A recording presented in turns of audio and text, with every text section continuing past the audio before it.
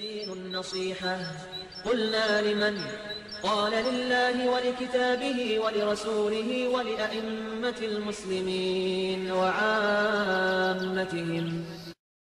بسم الله الحمد لله والصلاة والسلام على رسول الله السلام عليكم ورحمة الله وبركاته. Le Ramadan 2020 annulé. Voilà donc une nouvelle terrifiante pour tous les musulmans. En effet, nous pouvons trouver plusieurs messages circulant ces derniers jours sur les réseaux sociaux qui affirment ou sous-entendent que le Ramadan de cette année sera annulé. Et ceci à cause de l'épidémie actuelle de coronavirus. Premièrement, comment le croyant doit-il réagir quand il voit ou reçoit ce genre de message? Est-ce qu'il doit s'empresser de l'envoyer à tous ses proches, amis et ses camarades de la mosquée? La réponse est non. Bien évidemment non. Premièrement, le musulman se doit de vérifier si cette information a une source. Si elle en a une, alors quelle est cette source? Est-ce une source officielle, oui ou non? Si ce n'est pas une source officielle, alors le musulman ne doit pas prêter attention à ce genre de message et encore plus dans une période de trouble comme nous la vivons actuellement. Et si tu étais tenté de partager ceci pour le buzz ou pour la notoriété, sache que le prophète sallallahu alayhi wa sallam dit « Il suffit à la personne comme mensonge de transmettre tout ce qu'elle entend ». Prends donc garde à ce que tu propages, mon frère, ma sœur, pour ne pas être compté parmi les menteurs. Deuxièmement, est-il possible, d'un point de vue de la jurisprudence islamique, que le Ramadan soit annulé pour une épidémie? La réponse est non.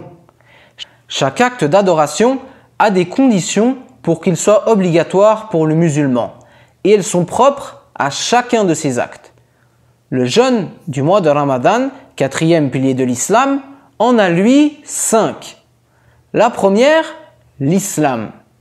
La deuxième, le discernement qui s'oppose à la folie. La troisième, la puberté.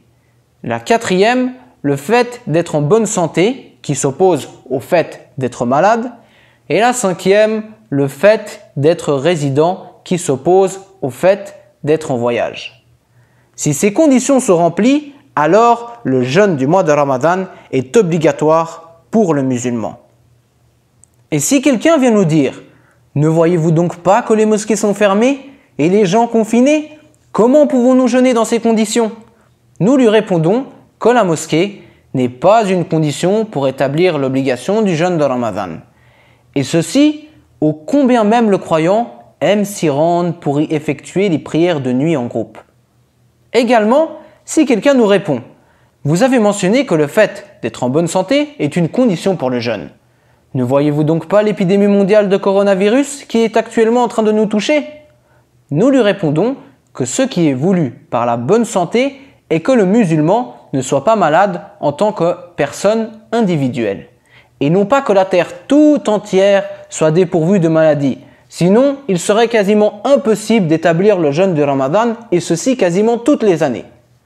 Si un musulman est malade, il peut rompre son jeûne et si sa maladie est une maladie dont on pense qu'il guérira, il devra alors jeûner ces jours qu'il a manqués une fois qu'il sera rétabli. Et si cette maladie est une maladie grave dont on pense qu'il ne guérira pas et qui perdurera dans le temps, et c'est Allah qui est capable de toutes choses, eh bien cette personne devra donner une compensation pour chaque jour non jeûné.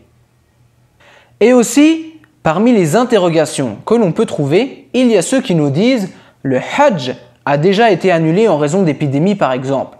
Alors pourquoi est-ce qu'il n'en serait pas le cas pour le jeûne du mois de Ramadan ?»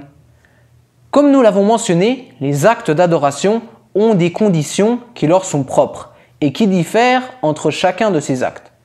Quant au Hajj, qui est lui le 5e pilier de l'islam, il comporte 5 conditions. La première, l'islam. La deuxième, la puberté. La troisième, le discernement. La quatrième, le fait d'être de condition libre.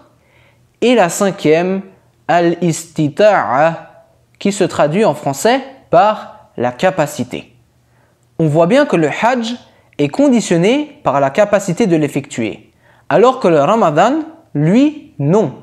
Et par capacité, on entend par exemple le fait de posséder un moyen de transport pour s'y rendre, ou alors que la route soit dépourvue de danger, ou encore bien d'autres choses que les savants ont mentionnées. Donc, le jugement du Hajj n'a rien à voir avec le jugement du jeûne du mois de Ramadan, et Allah est plus savant. Qu'Allah nous fasse atteindre le mois de Ramadan et nous facilite à le jeûner et à y accomplir beaucoup de bonnes œuvres. Wallahu a'lam wa sallallahu ala nabiyyina Muhammad.